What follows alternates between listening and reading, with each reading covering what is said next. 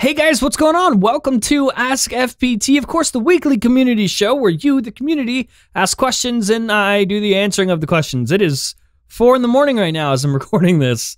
Oh man, let's just hope for the best. So real quick, just to give you a heads up, I mentioned last week something about Creator Mindset, my new podcast, specifically directed towards creators here in the community or just creators in general. The purpose of the podcast is to go beyond the YouTube strategy that you're so used to hearing and instead shifting your mindset as a creator, giving you tough love, tough answers to your questions that you need to hear. It's available right now if you want it. It's available on Spotify, iTunes, or Apple Podcasts, whatever they're calling it, and Google Play or Google Podcasts, whatever they're calling it. The links are down below. Go subscribe. First episode is going to drop this weekend. All right, question numero uno. Number 1 comes from Kojo A. They ask, have you ever met a fan in public? Yes, of course I've met a fan in public. I've met a lot of fans in public, actually. And honestly, it's one of the most gratifying experiences ever in the history of everness. I mean, we post a show for everybody, right? Thousands of people see it. We get a bunch of comments and we're interacting with a ton of people every day.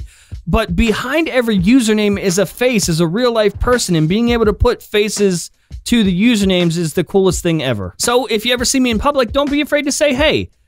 Unless I'm at McDonald's. That's my time. That's my thing. That's my happy place. Next question from Hi Apple. What do you think would happen to Apple if Samsung cut Apple off from the displays? They would be fucked. The issue is not that Samsung just makes really great displays and no one else could replicate them.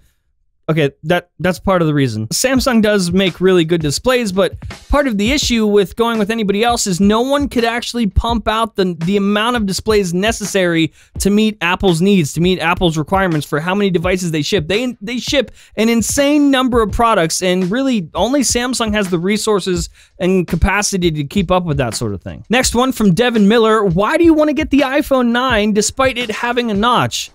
Fun fact, Devin.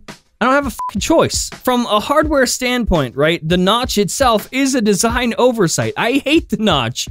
But what choice do I have, dude? I mean, there is no Android OEM that is thinking for themselves. They are incapable of thinking for themselves. They all just follow the herd. They all do what Apple does. And for that alone, disappointment is not even a strong enough word to describe how I feel about the Android community as a whole right now. Android OEMs, figure your shit out. You don't need to be Apple. I mean, yes, I could go with Samsung. I could depend on Samsung. They're the only ones. They are the last outlaw, not including the notch. But like, I have a Samsung, and here's the truth. Okay, this is the way it works. This is not a hardware game anymore. Okay, kids, it's not 2009. This is a software game. And right now, in terms of software, Google's dragging their feet and Apple's kicking some ass with iOS. From Laurent D. Backer, I think I didn't say that right. John, you trained in Aikido? What belt were you, if I may ask? I did Aikido too and had a yellow belt. Then I became sick, leukemia, so I couldn't practice anymore. Yeah, I trained for years in Aikido. By the end of it, I was a secondary black belt, and that's not like me bragging because I don't do it anymore. So if I got in a fight, chances are my instincts are a little flawed, and I would get my dick kicked in the dirt. Oh, but sorry about the whole leukemia thing. I'm sure you're kicking ass regardless. From Ed Hannon, he asks, if you had to go back in time with one piece of tech with the intent to blow people's minds, what would it be? Dude, one of these for sure. A smartphone? Are you kidding me? If I took this thing back in time and handed it to someone and was like, yeah, these sheets of glass, you just touch it and it talks to space and space shoots down stuff and you can learn anything you want. All the information you could ever dream of is here. You want to learn how to start a fire? Yep, it's there. Also, you can talk to anybody in the world with this thing. You just the space waves do it.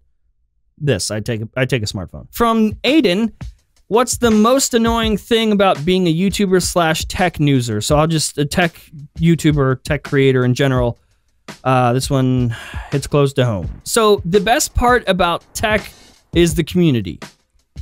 But the worst part about tech, the community. You have so many people where their entire identities is wrapped up on these shitty things, right? Their whole identity is in this Samsung Galaxy phone or in the latest iPhone. That's what they live and breathe for, and they don't care what you have to say. That's the funniest part about being a tech YouTuber. People search for content online and stuff, and they click on your video, but the real secret behind all this stuff is they don't care. They didn't click on the video because they genuinely want your opinion. At least, I know there's some people out there in the audience that are like that, and I really appreciate you, but 80% of the people, don't care about your opinion. They have their own opinion, and they click on your video hoping that you just validate theirs. They don't actually give a shit about what you think. All they need you to do is make them feel okay about a purchase they've made or that they're going to make. They don't actually care about you. That's the worst part.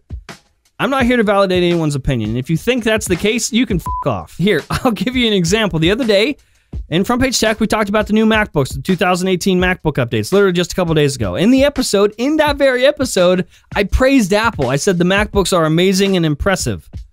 But I also mentioned that there might be keyboard issues because of past issues Apple has had. And the comments are just calling me an Apple hater. Like, oh, maybe I'm not telling the truth. Maybe I just hate Apple, and that's why I would possibly say anything negative about sweet Apple. Literally, I woke up yesterday, and the first comment I saw was that my whole family should die. Because I said there might be some dust that could get in the keyboard. That's the worst part about being a tech YouTuber. From Quack Television, do you use Apple Music or Spotify? Yeah, Spotify. For sure. Basically purely for Discover Weekly. That's one of the best features on any platform ever and any service I've ever paid for. Discover Weekly is amazing. Just here's a bunch of new stuff that you probably haven't heard that we think you'll like, and it's always spot on. Except that one time where I had a whole week or two of just everything in Spanish. I don't speak Spanish, in case that wasn't clear. From David Eckerd, question, he's referring to Recycle Bin from last week. Why do you have the Golden Girls theme song memorized? I do have... You don't? Don't fucking judge me. From Chicken Fat, what podcast do you listen to? That's actually my favorite form of content, long-form content. Like, yes, we make shorter-form content, and I do love YouTube, and I watch a lot of YouTube, but my favorite form is long-form content. I love podcasts. But I actually don't listen to a lot of tech podcasts. I don't watch a lot of tech content, period, just because this is what I do all day, so when I'm not doing this, I want to do anything else.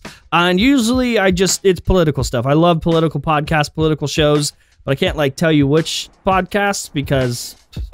I don't need anything else for anyone to hate me for. From Links4, why don't you collab with Unbox Therapy?